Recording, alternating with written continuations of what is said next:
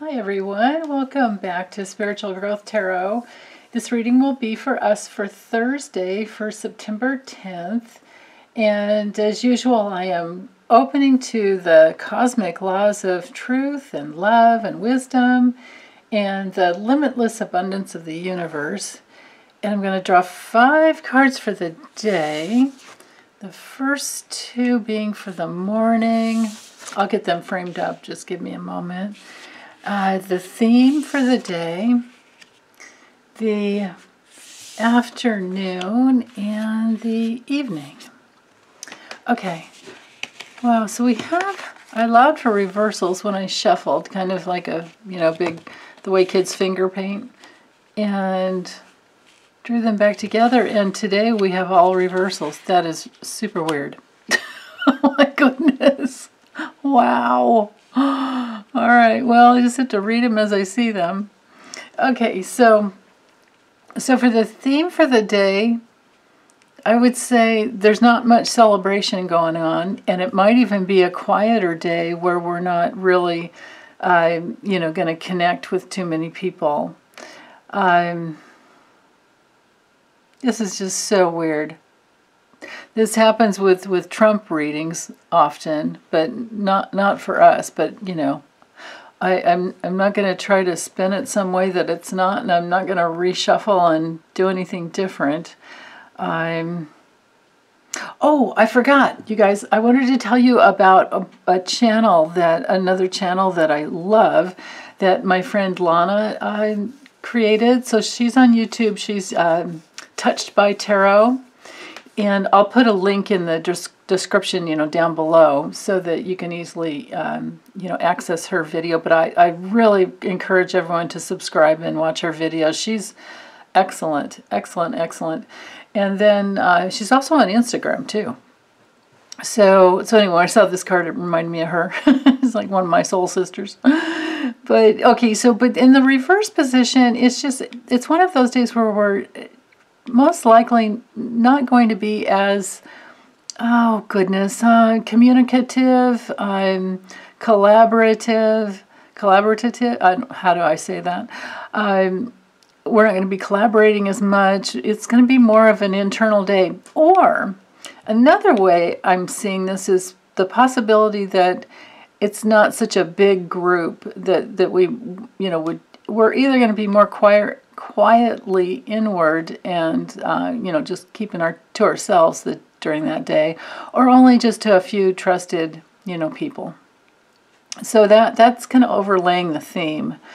Now, with the Ace of Cups starting out the morning, again, it's like the feelings, and this could be because of the overall theme, is that the feelings, here we have, 3 of Cups. I'm sorry, 2 cup cards. With the 3 of Cups and Ace of Cups, it can very well be that the emotions don't go up and out. They come back in, and there's something to examine. It could be a little bit challenging as far as opening our hearts to others. And I get the feeling it has to do with we're going through a little bit of a lack of self-confidence. As in the upright position, the Queen of Wands is very, very, confident. It's that energy where you know that you can create whatever you want, and so you're willing to put yourself out there. And of course, this comes from like the open-hearted giving, the givingness that can come from an open-hearted human being and spiritual. The spiritual essence from within, the spiritual fluids, the caring that just comes without. So that doesn't mean that we're not going to be caring and we're not going to have some self-confidence. I just feel like it's a day where we won't be putting ourselves out there as much for some reason or another. We'll be a little more inward. And I so welcome your, comments and any, any wisdom that comes through this day, because it just feels like a much more an inward day. And it may be towards the afternoon that we have some questioning, some internal dialogue around our relationships and our partnerships, choices that we make, as to who to be with. Is this the right person? What's really going on? And then the same thing, it's like this not so much of an openness to new ideas, because we're dealing with something internal that is very, very, very important. Yeah. Wow. Okay, so I'm just going to have to use some oracle cards to get into this. So let me leave these up here where I can see them. Give me a moment here. Let's use the spirit animal oracle. It's Colette Baron Reed's deck. Let's get some more information. Can't leave you guys hanging like that. Although there's nothing wrong with so much of the inward focus at all. Oh, yeah. Okay. Beautiful. Okay, so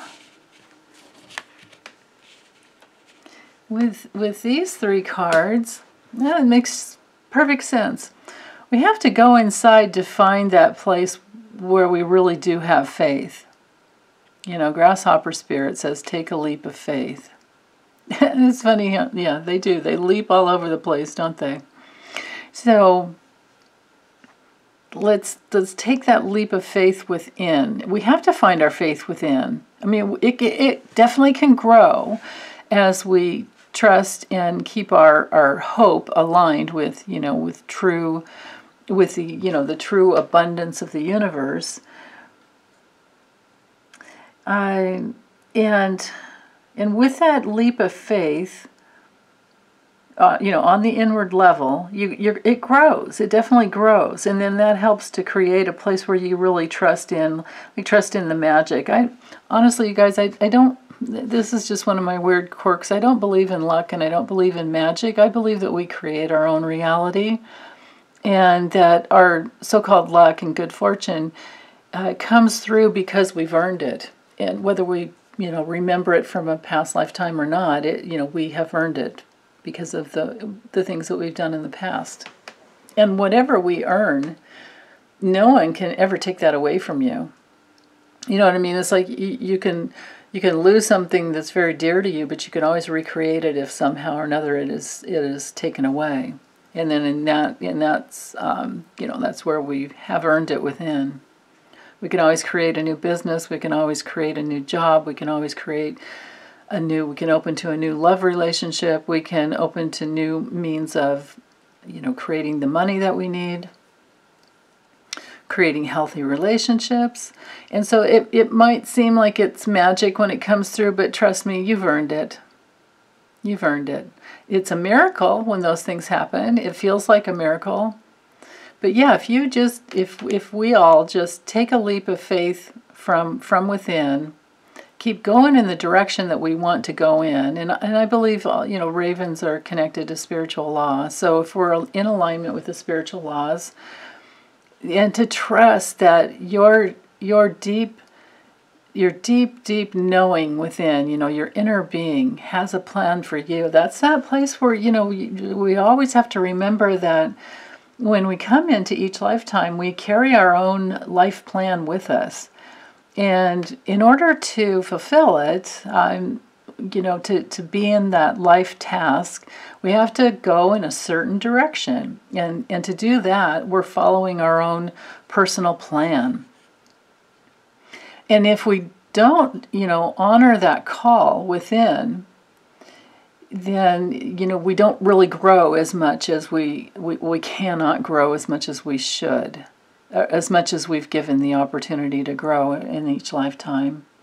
And when we're open, like when we're in truth, when we're in our inner truth and aligned with our plan, and you don't have to know completely what that plan is, you just have to sense it and the only way to sense it is to go inside and get that information. That's what the cards, you know, the tarot cards were about.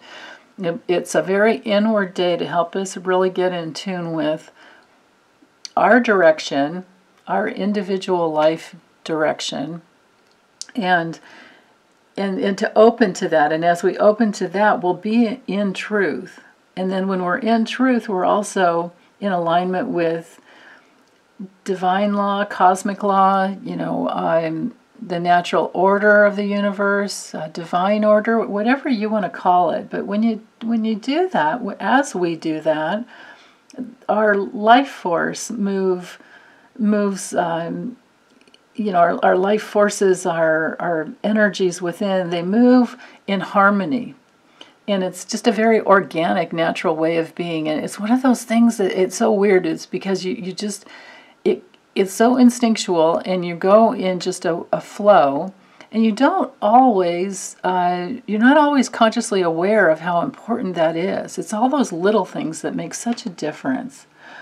But wherever we're not in alignment with our, you know, our inner consciousness, that if it's not in alignment with truth, and we're not searching for the truth, you know, and the truth of your real feelings, and the absolute truth of the universe, that it's, you know, we are living in a web of existence that is in a, you know, a love, a big, I mean, you just look up at the stars, it's like we're kept in this web of love. And so in order to open more deeply to your life path and honor your call, you know, you have to move towards the love. You have to go for what is loving to you, what you love to do, you know, and then the money will follow, as in, what was her name? Shakti Gawain, I think. I read a book like way back in the early 90s that, yeah, was like, do what you love and the money will follow. I think that was her book. So anyway, if we're not in alignment with truth, what happens is that the life force becomes inverted, and it turns against ourselves. And so we have to right it, you know, from within. And that will feel like, when you do that, it feels like, you know, the magic of the universe, and it feels like a miracle, but it's really just it's the way everything is set up. So I don't really feel that it's magical. I just feel like it's something that's naturally always there, and you can trust in it. And then when the miracles come in, that definitely feels like magic, but just know that you've earned it. You've truly earned it. And your unique essence, your spirit, has a plan for you. So that's beautiful. So wow. Well, good for us in the inward days. Okay, you guys, take good care, and I'll be back next time. Bye.